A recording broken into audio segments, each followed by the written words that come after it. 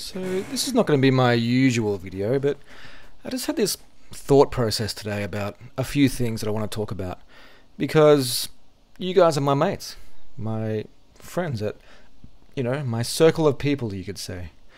And I just had this thought today that about when it came to my kids. So I have 3 kids, daughter and 2 boys.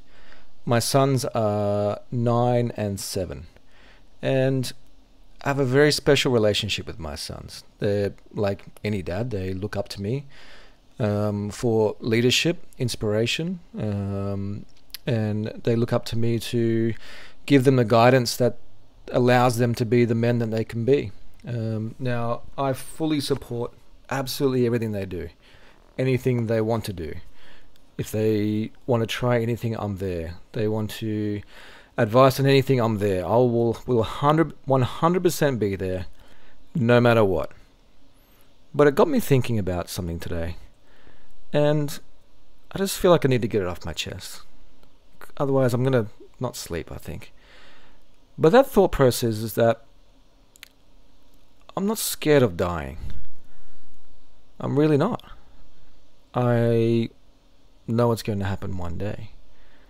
I'm 44 years old, so whether I'm halfway or 10 years away or 30 years away, no one really knows the answer of when your time has been called, right? Now, I'm not scared of that. I know it's going to happen. Father Time is undefeated, and eventually our clock stops ticking. But what I am scared of, and I'm petrified of, is the hole that will leave in my boy's life. Now, I know my wife will do a fantastic job and give our boys everything they need. But something tells me that my boys rely on me a lot more than I think they do. And I need to make sure that I'm of healthy mind and body, and giving myself the best chance to longevity that I can, to be around as long as I can, to ensure that I continue to inspire, lead, and support my boys to the best of my ability. And I'm deeply concerned that if I wasn't there one day,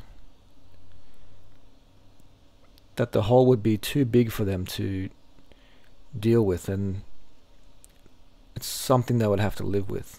And I don't think they're capable of being in a position without me. I don't know if that makes sense, but I guess I'm scared that I won't be there. And I feel not in control, but I feel such a big part of their lives and the way they think, move, act, speak. And I feel like I'm creating 2 exceptional young men.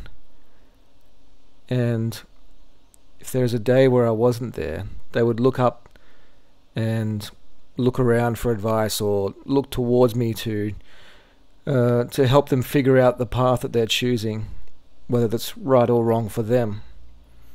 And if I'm not there, they won't have anyone to talk to about it. And I think that's my biggest fear. I don't fear death, not one bit. Not afraid at all. But I'm afraid of not being there. Just afraid of not being there. I think that's what I'm talking about today. And so when I have things like my collectibles, they may not mean a lot to a lot of people, but I think one day when I'm not around, my love for Chicago Bulls, my love for the NBA, my collection of memorabilia, things that mean a lot to me will also mean a lot to them, and it'll give them a piece that they can go and spend time with to maybe reflect and look on things that I would say, and take them back to a place of having a conversation with me, I guess. So I don't know where this is leading, but don't underestimate the size of the hole that you would leave if you weren't there. 'Cause certainly in my case, I think it would be massive. And I'm scared for that.